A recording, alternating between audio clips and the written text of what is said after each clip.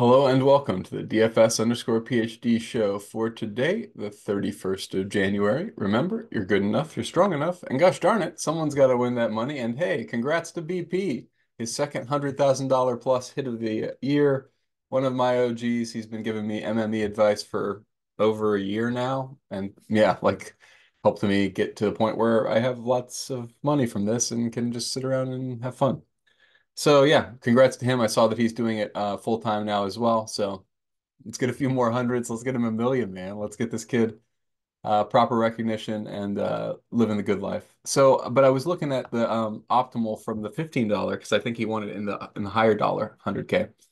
Um, and Upsilon B, uh, single number one, single entry. Always love to see it. But number two, only used 48,400 salaries. So I've been telling you to leave $200 on the table, but when you got a weird night like last night or weird scores like Neesmith scoring 57, DiVincenzo scoring 60, and these are like the highest scores on the plate, then all of the normal game theory rules go out the window. So, yeah, it was a fun night. Yeah, I got ruined because I played Embiid like reasonably smart person would and got 50% Embiid. Not good. So, hope you guys weren't sharks last night. Hope you were playing the early games. I mean, yeah, it was an okay day. But it wasn't. I like to win hundreds of dollars, not to lose tens of dollars. That's not fun. Okay, so um, tonight I waited long enough for the news. Hey, we got news, guys. Jokic is not going to play. So there's other news too, obviously. Doncic is also not going to play, and Kyrie is not going to play. So well, we're gonna have some of our team made up for us, aren't we? But I'm just gonna draw your attention to the and now I've said before, this is kind of like looking at splits in football. It's not really that predictive, but at the same time, and also it's a smaller sample than the full sample, so we can be less confident in it, like with a one over square root of n thing from statistics, right?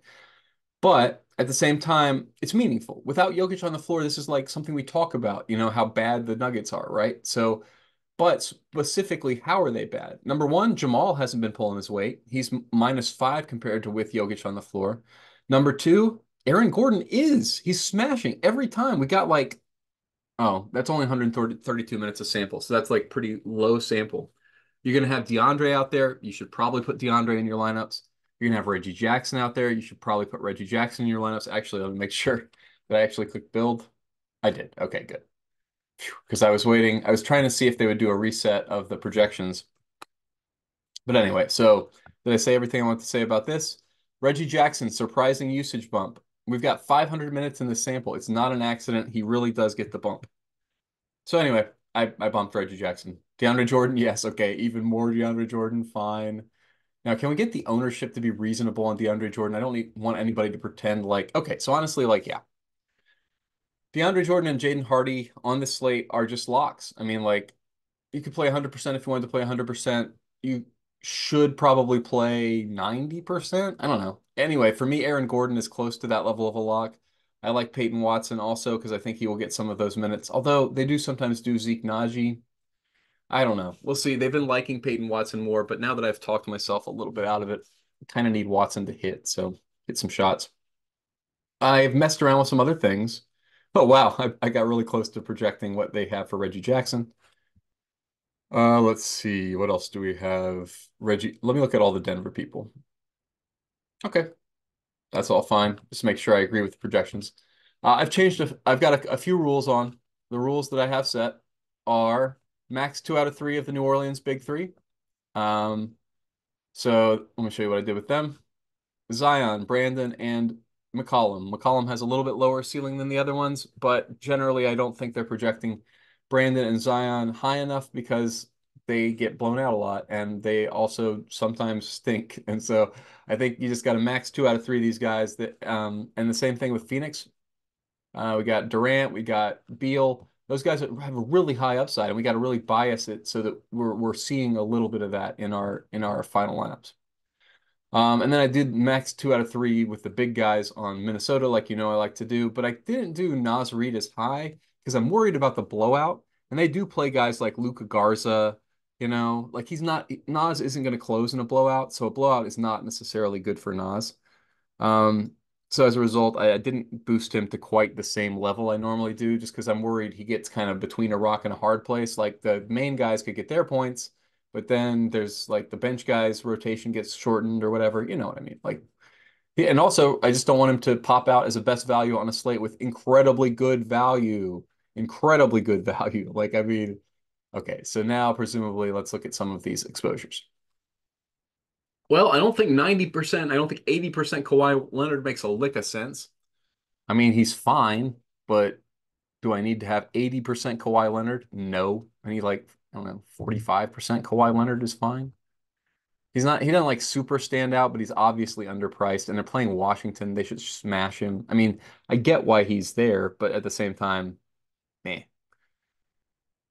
Okay, so I also adjusted Jabari Smith Jr. to a smash case because I just people that they're giving him that time. Jabari Smith stats just to confirm. Yeah, he got 36 minutes. I mean, like they're playing this kid a zillion minutes whenever he's playing. I do see he just came back from injury, but 41 minutes right before, 36 right after, 41. I mean, yeah, there's a few 31 duds in here, but also I think we got some blowouts. We've got anyway. So I don't know what's going on there. Same thing with Wendell Carter Jr. I think I saw him being a little bit underprojected. Yeah, 29 minutes in the last game. And what did we have him for in the projections? Mostly, though, I agree with yeah. So I mean, it didn't matter at all. I still don't get any Wendell Carter Jr. This is why you should maybe just run the projections before, or run the sims, and then start making your tweaks, right? Because I mean, who cares with like some of these tweaks I've made that are just not even going to show up on the final anything. I mean, what is going to show? Oh gosh, how much Dinwiddie do we have? No thanks. 10% will be fine. It's an absolute max on. And he's still underpriced. Dinwiddie's underpriced, but he's got to hit shots and he isn't hitting shots. So I hate it. I mean, like 15% really is where I should put that, but I just can't. 15% cap on Hardaway is obviously lifted. He has to hit shots, but I mean, kind of could get there with like rebounds and stuff. I assume we're projecting him for a fair number of rebounds and like assists and stuff. Right, with Jokic off the floor. Jokic, Doncic. You know what I mean. With the resident Eastern European off the floor. All right, 30. We want to at least match the field on the greatest plays. And he's definitely one of the greatest plays. Michael Porter Jr. just like I just can remember so many times with Jokic out where he just hasn't done it. So he still has to hit his shots, you know what I mean? Like he doesn't get that massive boost that he gets a little bit of one, like 3 point boost, 4 point boost. Yeah, okay, fine. We'll give you so you can have a little bit more Michael Porter Jr. if you want a little bit more Michael Porter Jr. You can have a little bit of Josh Green, that's fine. Yeah, there's nothing. I got no more stands though. You know what I mean? Like Brandon Miller's fine. He's priced up, but I mean, he's still gonna have that shot. Washington Clippers. This is not gonna. It's a 10 point spread. You got to think about plays today. Like how much of these? Yeah, Kawhi. Like, do I really want in a blowout? Does he get there in 3 quarters? He might need to get there in 3 quarters against Washington. He might get there in 3 quarters against Washington. I don't know. I mean, because like they just don't have enough other people, particularly if PG sits for like other people to smash. I mean, what are we going to have like a 60 point game from Norman Powell? Lock it in with me laughing at it like that. But anyway, that's my general point. I think it's fine to have a fair amount of Kawhi tonight. Although I don't understand why I would have so much Kawhi and no Harden. What's going on there? Let's dig into that a second. Yeah, what's going on there? Yeah, I don't know, guys. I think you probably got to even this out a bit. So let's even this out as such because they're fine plays. The game blows out. One of those guys is going to have a smash type game, particularly assuming that Paul George is out. But like, I don't know. Do you know who it is? I don't know who it is. It's one of them. That's all I got. Okay, so and then Washington, like, ugh, yeah, don't play. Gross, man. They've been killing me on the prize picks as well. So not going back to that well. I've learned my lesson. My lesson is yeah, don't play the spicy boys. I like them. I want alt lines, man. I don't live in a legal betting state. I want some reasonable alt lines, but these are not reasonable alt lines. So until they are, I can't really do it. Even when well, I don't know, because I mean we didn't hit yesterday, but then at the same time, the reason I took those lines is that every time those guys would hit their regular lines, they hit their alt lines, and in the same, they didn't hit their regular line either. So I mean, anyway, so whatever. You can hear me rationalizing, and but let me see what else. So core today, well, yeah, don't get cute. Play the best plays. Now let's revisit ownership. They're gonna update ownership for post Jokic. I just want to see if I can get a reasonable gauge of how much Aaron Gordon. Yeah, 20%. That's better. Because I don't want to take an impossible stand on Aaron Gordon, but I do want to have 65% of Aaron Gordon. I mean, like, you know what I mean? He's so underpriced now. He's so underpriced. He's so underpriced. You can't, there's just, and if he stays 20%, I just have to have him. I just have to have as much Aaron Gordon as absolutely possible. Does he eat into some of my DeAndre Jordan? Huh. That's interesting.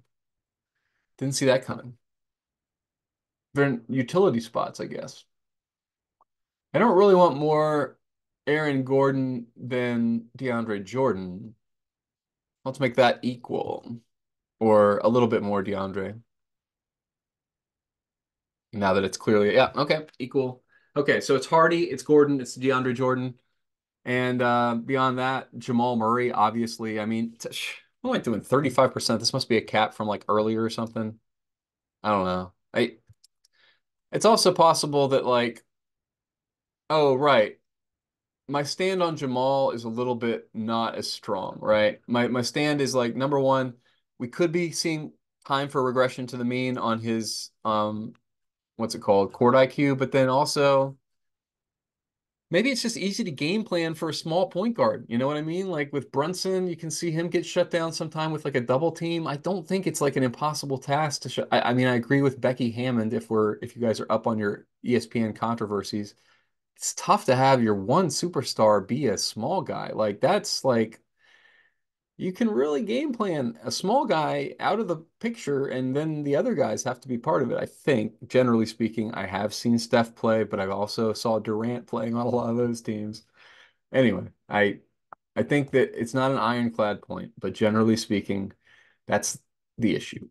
Um, so I was talking about small people for some reason. My apologies if I've offended anybody. I got to get my kid from school, so I'm going to I got to figure out how much Michael Porter Jr. now. So 18, yeah, I want to be over the field on Michael Porter Jr., but he still has to hit shots. Nah, I'm not changing that. Okay. Wemby is fine. I'm matching the field. Jabari Smith Jr., yeah, I'm taking a bite. Yes, it could kill me, but I'm playing GPPs. I'm trying to win. I'm not trying to cash in a cash game. It's like, who cares? That's just something I'm never going to care about. Okay, I don't play cash games. So, I mean, I play my brother in cash games for fun because we're brothers, but I'm never going to do that. Like, oh, I got a Zion. Is that a Zion midday downgrade? Oh, Zion midday downgrade. Yeah, he wasn't questionable at all. So he just popped that on a Zion midday downgrade. What do we do?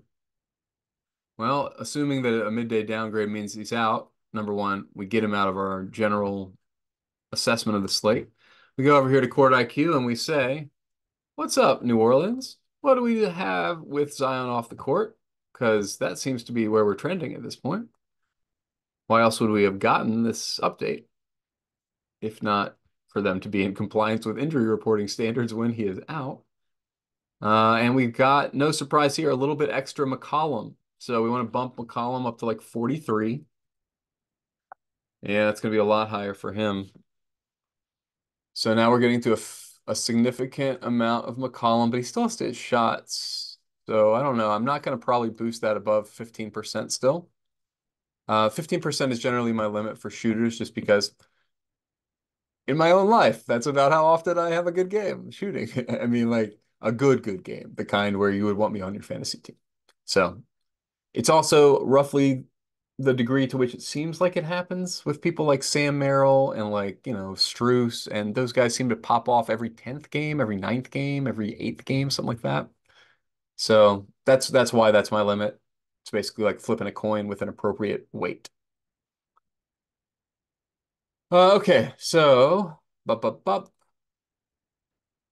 that's it. I mean, I don't think I have anything else to say. So let me just say you're good enough, you're strong enough, and gosh darn it, someone's got to win that money. Might as well be